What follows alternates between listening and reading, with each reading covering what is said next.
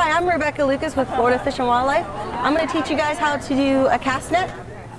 So for the first step in the larger method is you put your loop onto your non-dominant hand. And you just loop it on. Then you make the loops out of the rope and you just place those into your non-dominant hand too. At this point you grab what we call the horn of the cast net. It's this big plastic piece here.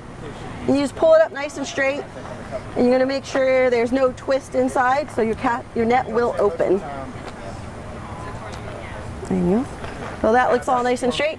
Now what you're going to do is grab the net with your right hand or your with your dominant hand about at hip height. Then you're going to put that up into your left hand like so. Okay?